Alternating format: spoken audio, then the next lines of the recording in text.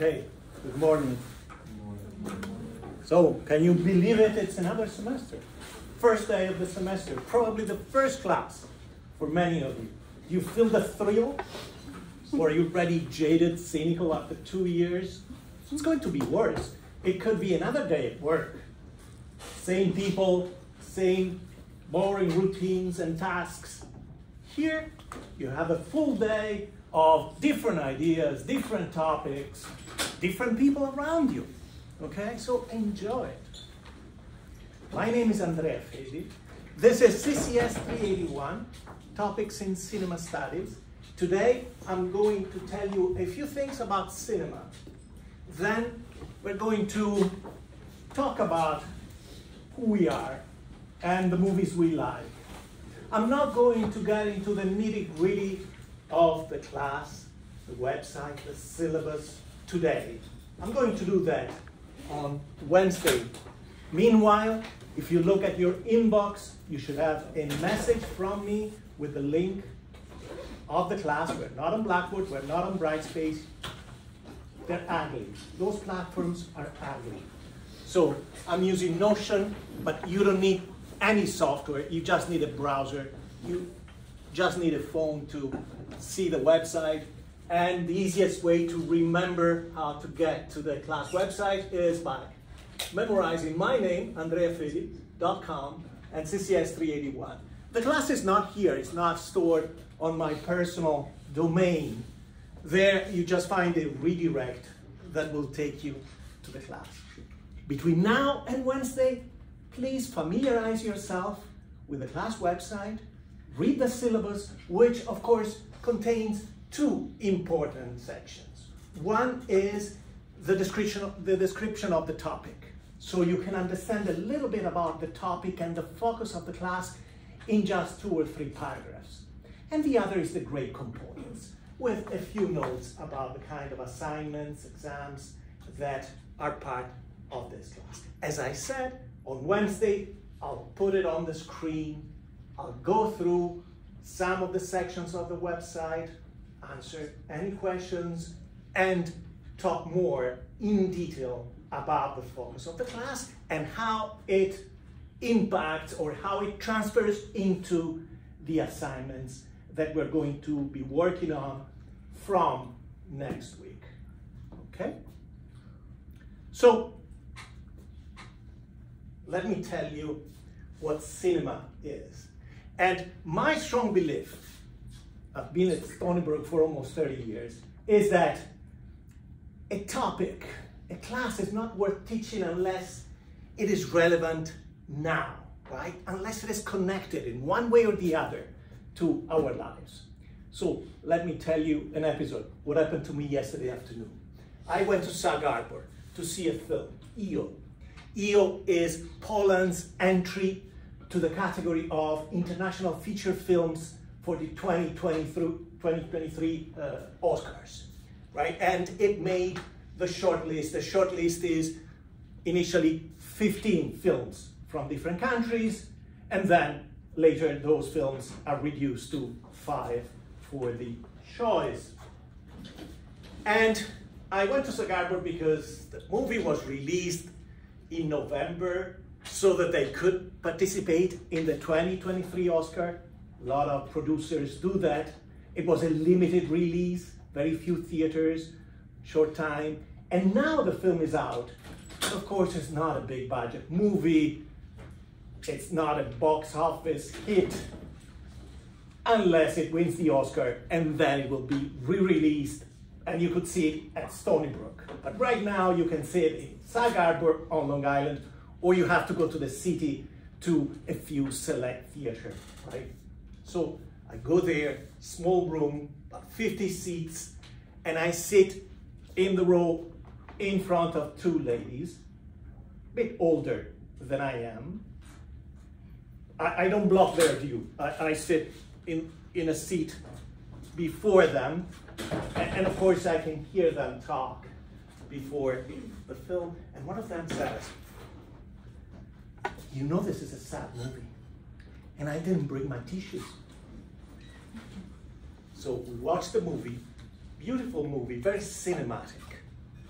I'll talk to you about the film today and Wednesday, and you can see a couple of references if you go to the news section of the class website, where I listed 5 or 6 films that are road movies, representatives of the road movie genre that you might have seen in the last year, during the last year.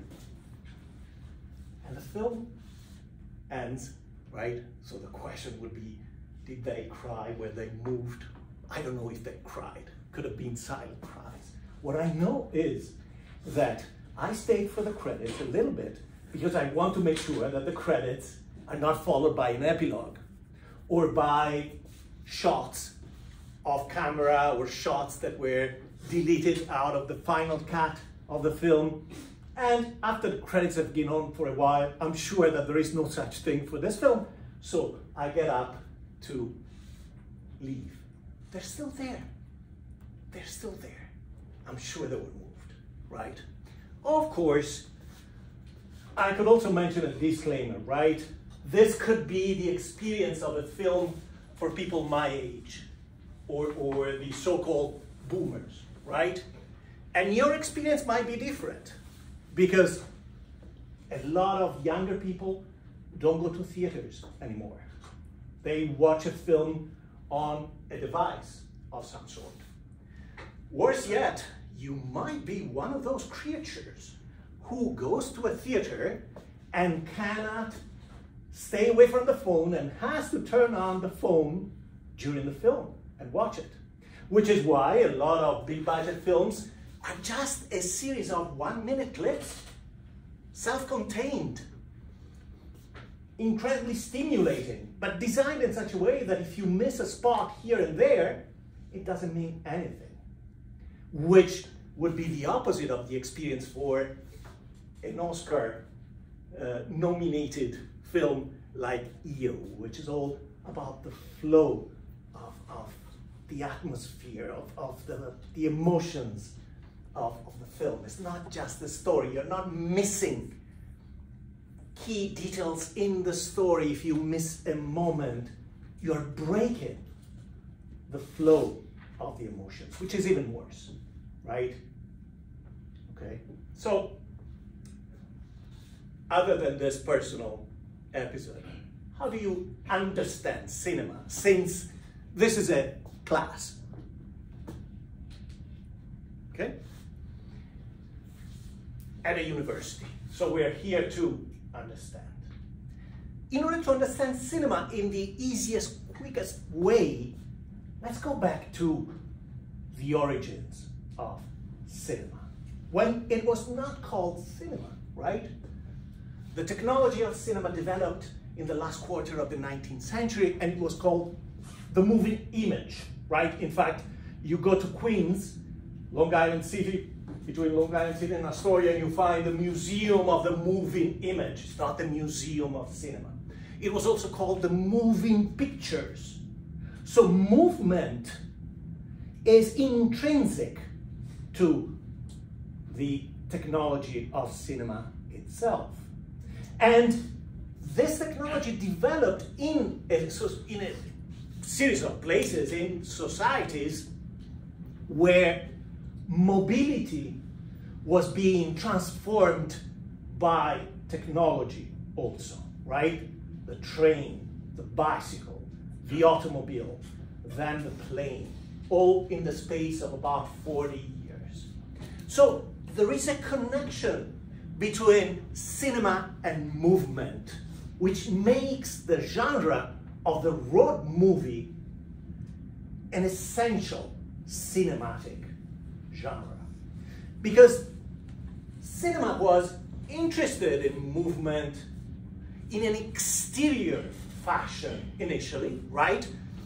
When people are asked to think of the first video, the first film, usually most people think about a particular short film, which in fact was not the first one.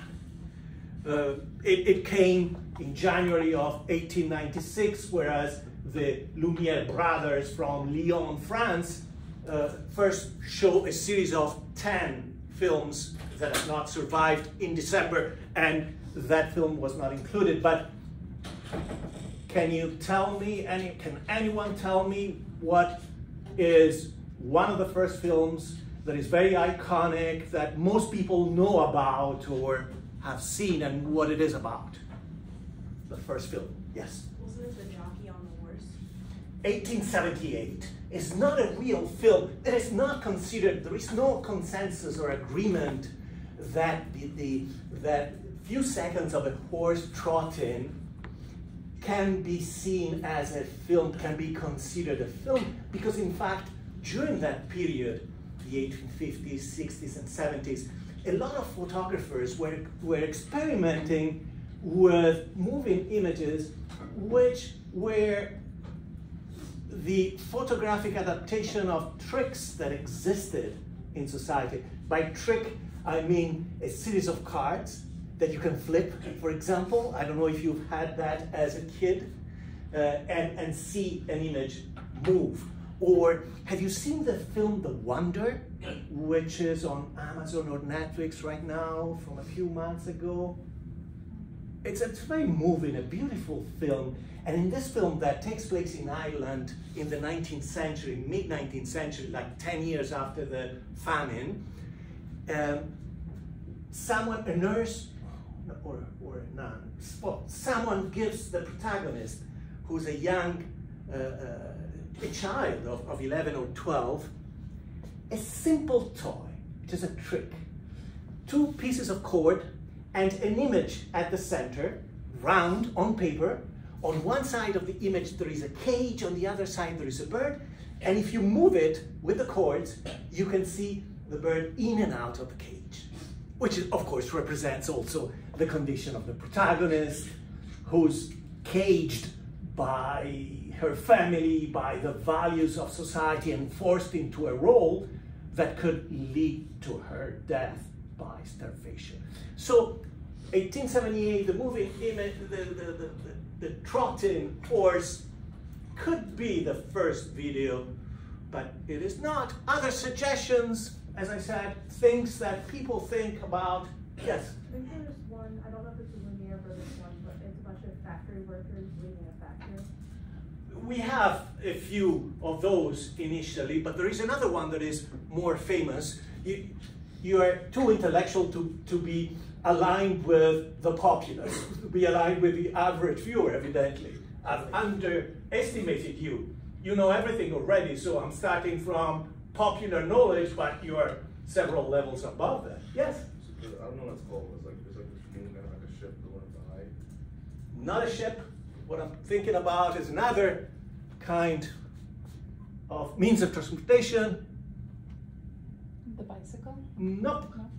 Is it the train? It is a train. And it became famous because it's associated with a myth, which scholarship from the last 20 or 25 years have uncovered. But so this shot, it's a minute film. You can find it everywhere, including Wikipedia, YouTube, etc. It's a train arriving at a station near Marseille, France. And the myth about it is that people who went to the theater to see film, not being familiar with this technology, saw the train coming to them and got scared and ran away from their seats because they thought that the train was real and was going to hit them. Okay?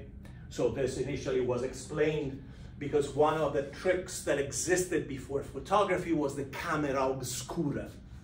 You know the greatest artists of the Renaissance, Raphael, Leonardo, Michelangelo, most of them use the camera obscura, which is a simple way to transfer what you see around you onto a surface, right? Basically, it's a pinhole.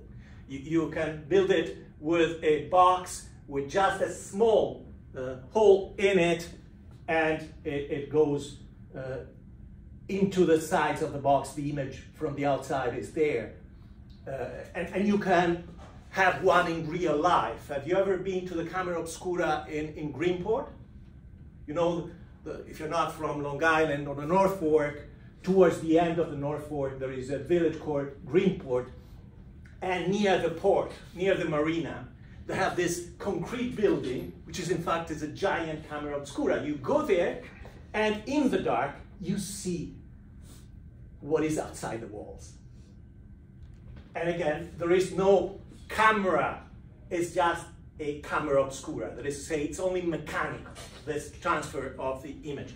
So some people said, well, the people ran away, some scholars said, because they thought this was not an image that was on the film, but an image from the outside, so they thought the train was coming to them. It cannot be. It's clear that's not the case. It cannot be the case. Also because the train is coming from an angle. It's a 3/4 shot, like every good shot, right? Other than selfies, you don't take a good shot flat, right? It's a 3/4 always. So train, ships, horses were often depicted in films during the first 10 or 15 years. But it was mostly trick movies, that is to say, the novelty of seeing something new technologically being depicted on this new technology. Besides being connected to movement and mobility, what else was going on around the time cinema was invented and then perfected? Of course, it took until the late 1920s for the technology itself to be perfected. The art of cinema, the style, are different things. For that, you could say it took until the 1960s, which is the golden era of cinema, 1960s and 70s. But what else was going on in society from the cultural standpoint? What kind of revolution was happening? Well, a lot of things were happening, of course, but one thing that it's relevant to us for this brief inquiry into the origins and the roots of cinema is the birth of psychology and psychiatry, right? This was around the same time, 1890s, when Freud, for example, begins to form his theories about the unconscious, and he and other founders of psychiatry developed this. At the same time, this, keep in mind, is not limited to the medical field, because psychology develops during this period and is popularized into a genre of books that is represented today in books, and also, of course, today in YouTube videos a lot, which is self-help, right? We know, we understand the mind, we understand emotions, and now read this book and make yourself new, make yourself different. And this, again, not from the very beginning, but little by little became intrinsic to cinema. It became, first, it enters cinema from another dimension, the political dimension, right? Because another thing that was happening in culture and society from the end of the 19th century into the beginning of the 20th, 1910s, 20s, and early 30s was political influence, mass influence. And cinema became part of that movement, right? Right away, it was recognized that you could really not only move people, but influence their minds through films. And a lot of the great films of the 1920s and 30s are propaganda films. And if you instead move up to the 1960s, what I define as the golden era of cinema, that's the realization that cinema must be cinema. That is to say, cinema must break from all other things and be different, be specific, be unique. And the French New Wave, which was imitated by American cinematographers, and is still a model for a lot of directors today. The French wave, the French New Wave, was all about using the camera to tell the story. How do you visualize a story? Because if you're using dialogue, then you're doing theater and you're putting it on the screen with the help of a camera. And God help us from movies that need to be explained, where someone at the end has to sit down with you, in front of you for 5-10 minutes to explain what went on. Hate those movies. I also hate, for the same reason, those movies where you have a long premise, where they have to show the background of every characters, take Bullet Train, or take The Glass Onion.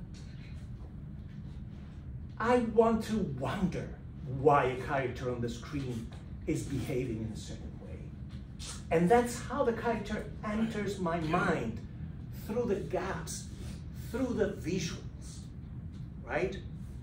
And this is how film cinema is explained by Francis Scott Fitzgerald in The Last Tycoon, his last unfinished novel from, when was it, late 1930s or early 1940s. That is to say, in this novel you have a producer who explains, who describes a scene, and the elements in the scene, the little item, the little object, the action of the character on the scene, and then stops. And the other person says, what is happening? Why have I seen this? What is the character doing? That is how you get really into a film and into the magic of films. Personally, my favorite example would be from an American French New Wave example, Le Mans 1971, a movie made by Steve McQueen and largely created by him. The director's name doesn't reflect the work that was done on the set. At the beginning of this film, you just see a man driving a 911 Porsche from the 1970s through the French countryside, getting into a small French town. It's early morning, not many people are around. You see a few people, you see a kiosk selling flowers. You see a beautiful blonde woman with blue eyes buying red roses. And you know from what you see, you don't hear any lines between the woman and the vendor, but you know from the face of the woman that those flowers have significance. And the man goes through this piazza, the same piazza. Have they intersected? Have they seen each other? Are they connected? The man drives out of town along a stretch of road. He stops. No one is there. And there is a guardrail at the side of the road. A little bit of grass and then a guardrail. And you can see that there is old guardrail, bit rusty, no guardrail in front of you, and then old guardrail. So a segment of the guardrail has been replaced. The man has his arm on the door of the car, has this gaze. He's looking into the horizon, but really looking inside. And then we see a flashback. Same stretch of road, it's night, so we don't really see what is going on, which was one of the beautiful things about EO, the way EO used, the film I saw yesterday used the darkness of the stables where the animals are kept, where you see and you don't see. And in this darkness, there is a race because you hear the roaring of the engines. There are lights because the cars have headlights, but it's mostly dark, and there is an accident. And you see that in the accident, this man, who's Steve McQueen, Michael Delaney, a race car driver as a character, was involved. And again, you have maybe 5 minutes, maybe more than 5 minutes, without any lines. And you're watching this, and of course, you naturally wonder, who are these two? Who's the woman? Who's the man? Are they connected in some way? We know about the man more specifically that he had an accident during a race that happened in the same place that he is now visiting. But how does he feel about the accident? Is he still traumatized? Is that an ongoing concern for him? Did he lose someone else in that accident? The accident involved two cars. Now, these gaps, these questions is how a film builds up a story, okay? And in terms of visualization, road movies are about the easiest films to build and to produce. Because when you think of the combination between psychology and cinema, and psychology is about a movement of transformation, right? You move through time, and thanks to sessions with your psychologist or psychiatrist, you become a new person. And cinema also has inherited that idea that the story of the film is a story of a transformation. Not true about every film, but true about a lot of film. How do you visualize this metamorphosis from the old character to the new character? The easiest way is to make it visual through a journey. The journey is not a metaphor anymore, it's a real journey. The road trip movie or the road movie is about people being on the road, going places, and when they get to that destination, which is exterior, their interior, their inner self is different, right? And everything that happens on the road will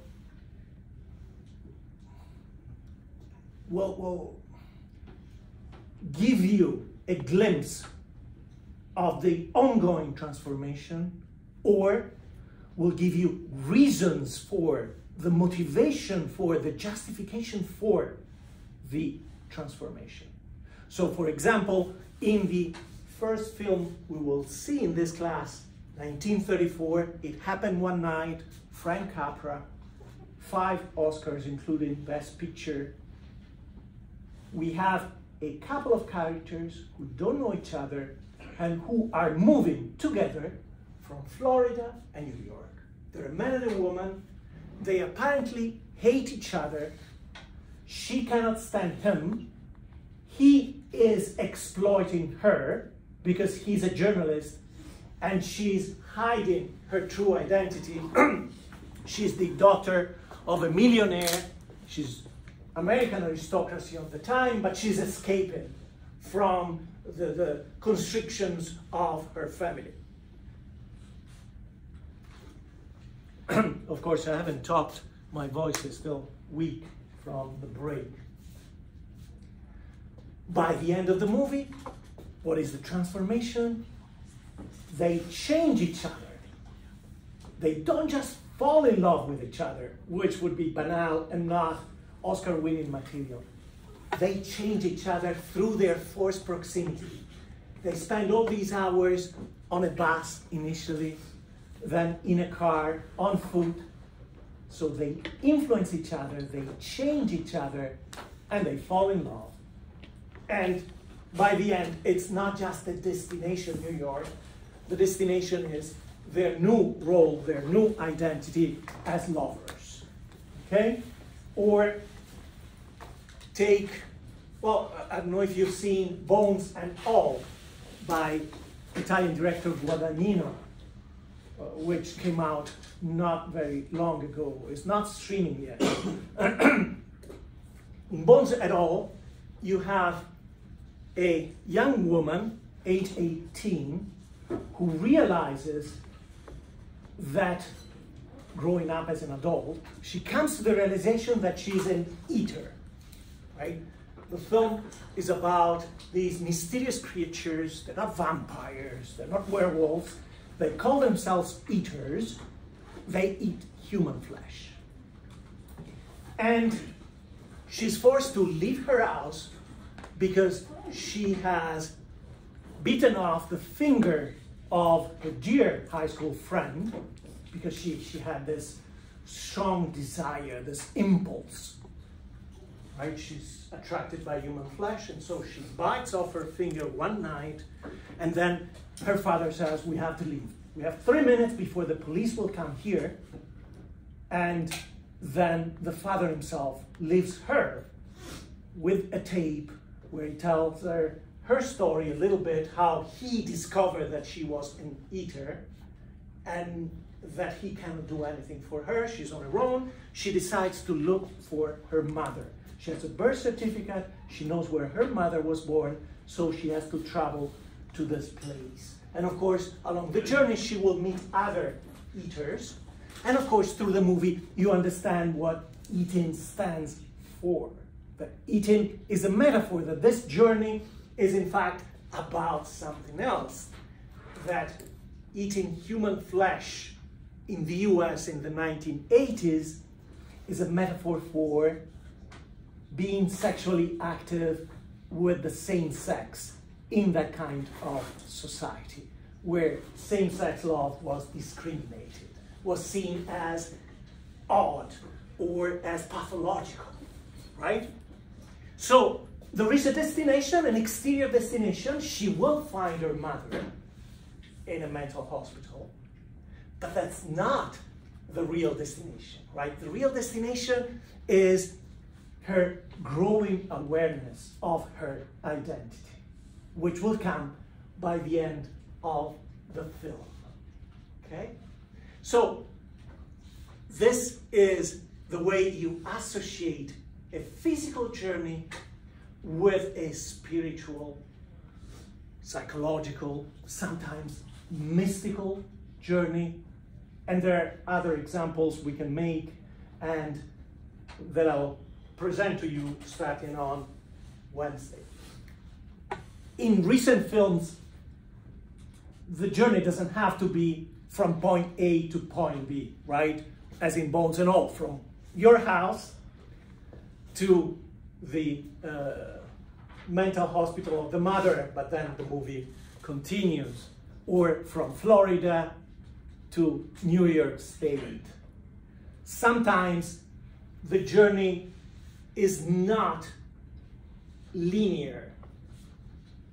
It can be time spent on the road that changes the character.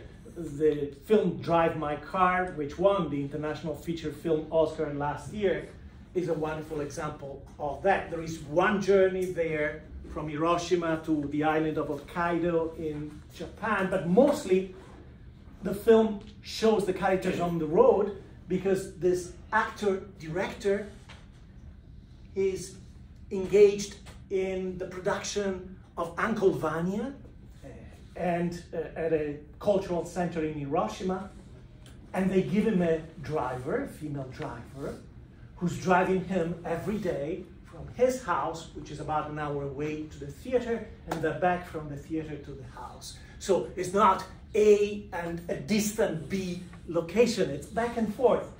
But what happens inside the car, what happens on the road, is essential to the film itself.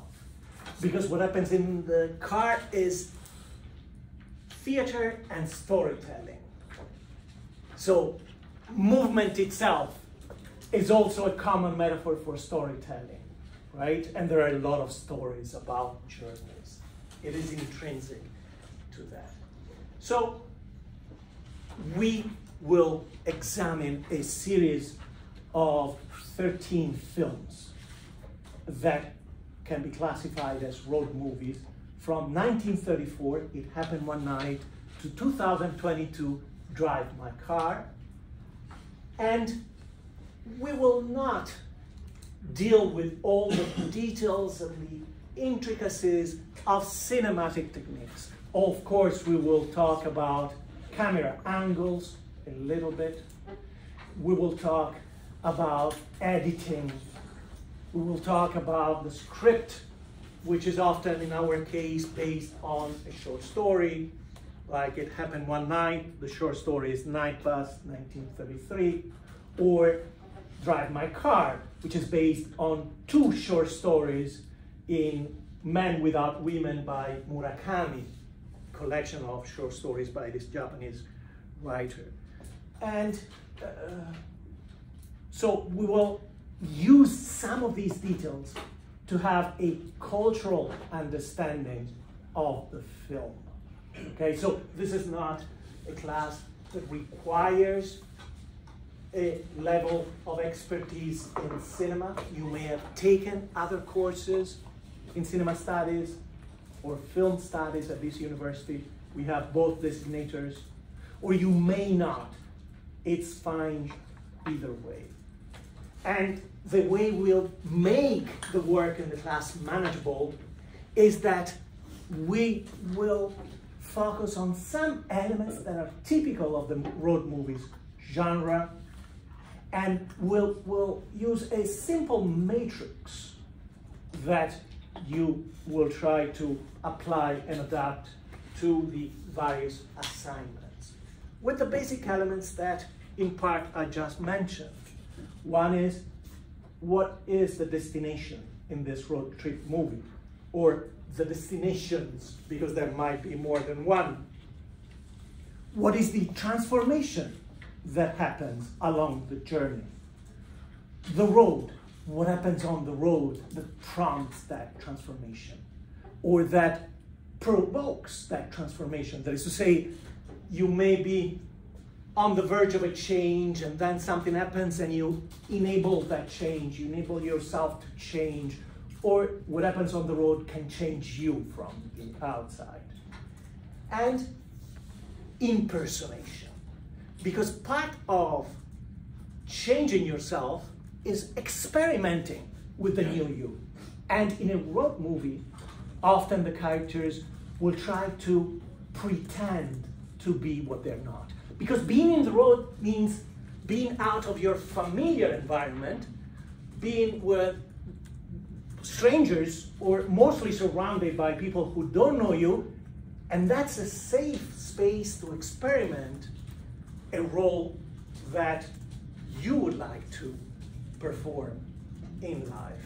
And there is a lot of that, which can be through acting, physical acting, or through the things that characters say to each other on the road. And a lot of that happens, as I said before, when we look at the first example of a road movie. The model for the genre, Frank Capra, was a pioneer, one of the founders of modern cinema. The female character is hiding her identity. And at the same time, her pretend identity is the first step into a new identity that she will fully develop by the end of the film. The male character is a journalist, but pretending to be someone else, and at the same time falling in love with the woman, pretending to be a certain kind of leading male character. I'm a man, I'll tell you what to do, and being redefined by her, no, you cannot tell me what to do. Okay, I'll show you, and the woman herself will take the lead in some scenes. And finally, as I said, the underpinning of this exercise is always, what are the questions? What are the gaps? How is the film telling you the story in a visual way? Through the mise en scène, that is to say, the stage design, what you put in the frame. Not only the characters, but also the other elements, right? The props, the objects, the backgrounds, the location, right? And what is that adding to the story, right? This is the understanding of cinema for us, and this is what we'll try to do through the semester. Just a little tidbit for now. Let's talk briefly, for example, about the use of the body in a film. Can you tell me what is the main difference between real life and a scene in a film in terms of the use of the body? And this is true also of other media. Very true of TV, almost always true of YouTube videos, especially successful YouTube videos? How is the body handled in a scene differently from real life? Yeah. Can it be like more exaggerated, maybe? Emphatic, yeah. Movement have to be more emphatic, right? Because you have to get the focus of the spectator on a gesture that might have a layer, different layers of significance, right? So how do you be emphatic? How are you emphatic? Of course, I cannot speak English any longer after the break, but bilingual minds. Okay? So, what would be an example of being more emphatic? Can you think of one or anyone? It doesn't have to be you, because you mentioned this, but since you did, I don't know if you had ideas on that. I don't know, maybe like facial expressions, like hand movements, maybe. Initially, facial expressions a lot, right? In silent films and up until the 1930s, a lot of exaggerated facial expressions, right? Which gives this impression of naivete to a lot of silent films, right? It's like a bad mime.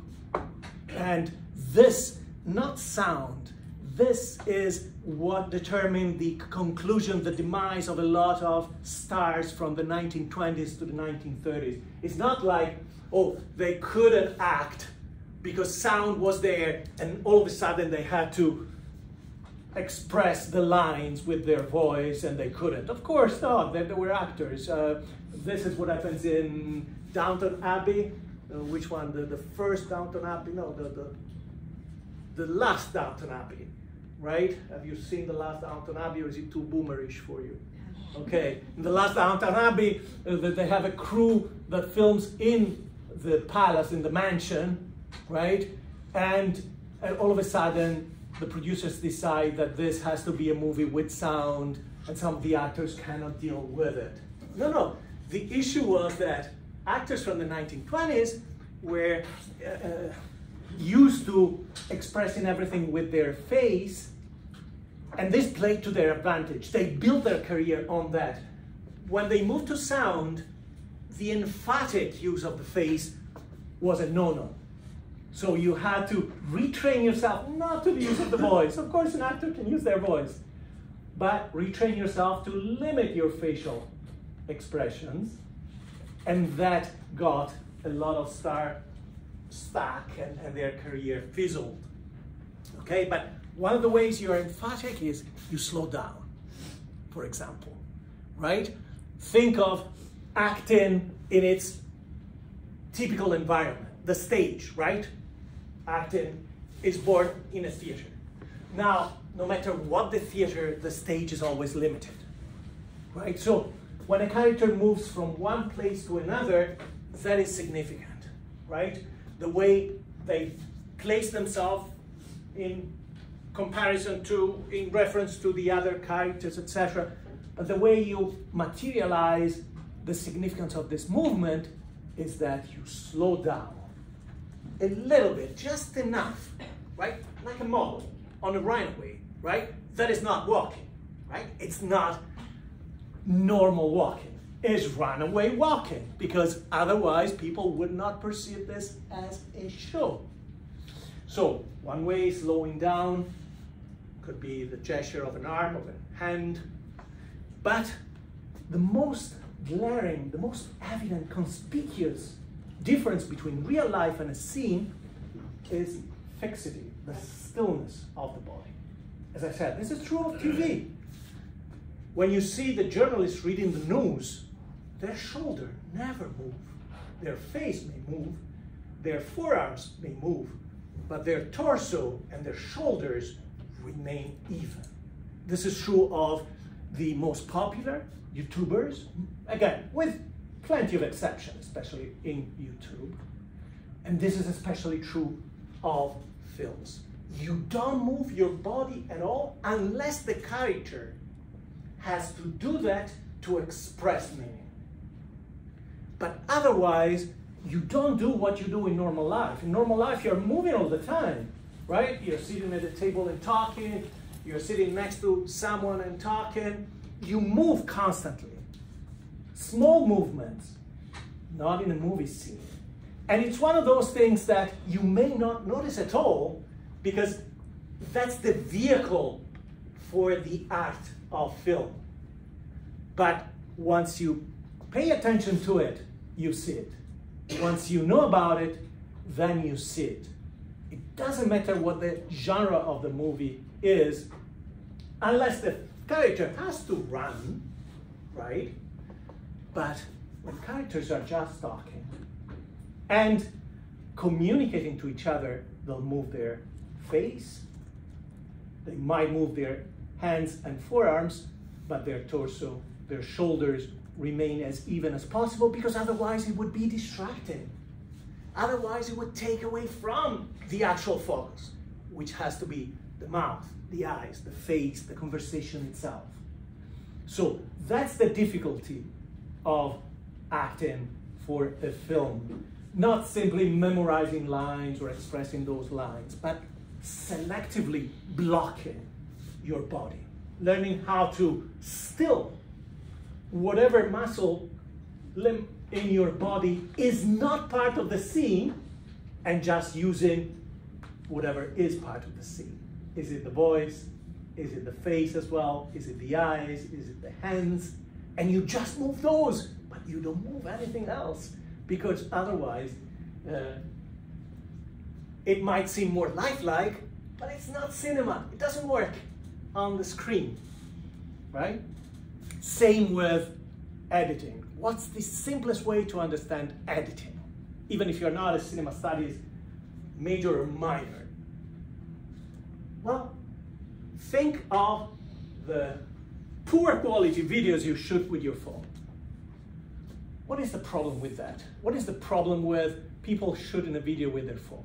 People will take the phone and will move around, right? They will not stay in the same shot unless it's a shot of someone talking and you say, oh, take a shot of me, take a selfie. But otherwise, you move the phone, right? And that is not how real life comes onto the screen. The effect is not there. And you wonder, but when I go to the movies, I have this sense of movement. I have this sense of a place and the various angles. But this is all done with editing, not by moving the camera. And again, there are plenty of exceptions. There are great cinematographers, great directors who will have a sequence of 10 minutes, of 15 minutes, unheld, without editing at all. But those are the exceptions because they're almost impossible to produce. Otherwise, is fixed camera angle, something happens. Let's take EO that I saw yesterday. A shot of a polished town. The shot is framed by the buildings. I see buildings on one side, on the other side, I see a series of windows going through the frame, almost up to the center of the frame. I see this road, but the road is going down. And nothing is happening on, I don't see passers-by, I don't see people at the windows. Then I see someone at the window. It's a woman, and she has a tablecloth or bed linen, and she's scrolling the dust, right? She's shaking the dust off of that. And she has this forward motion from here through the center. So my attention is directed to the center again. And then from the bottom of the street, since the street is coming up towards me, I see the hats and the heads of people. And then I see this group, which is a group of supporters and players of a local soccer team, and the protagonist, who is a donkey, coming into the shot.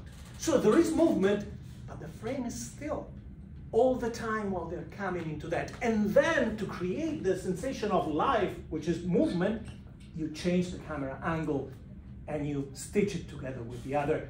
You don't move the camera. You do very little of this in film because it rarely works.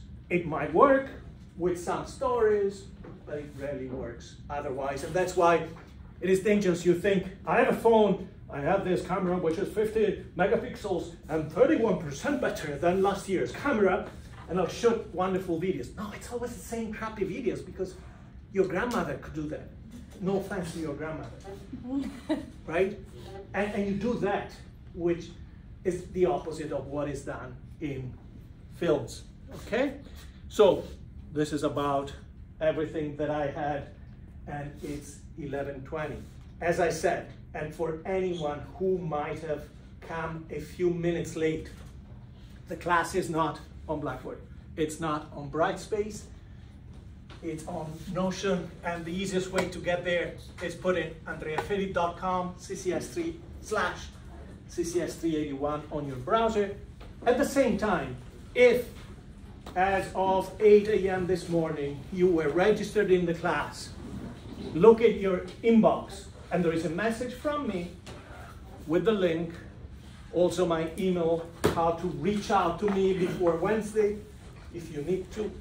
On Wednesday of this week, I'll put the website on the screen, go over the syllabus, discuss the major assignments, answer any questions, and then I'll spend a little bit knowing you. What are you doing here at this university? What is your journey? What are you going to do afterwards? What is your favorite movie? Better yet, if you want to think about this between now and Wednesday, not so much what is your favorite movie, which is boring. What is your favorite movie moment? A scene in a movie you like, which for you is the essence of cinema because it moved you or surprised you or astonished you in one way or the other. On the website you find assignments, but the first assignment is due Friday of next week, so there are no assignments immediately other than go look at the syllabus. Skip a few standard sections, but read the description of the topic of the class and look at the various components of the final grade.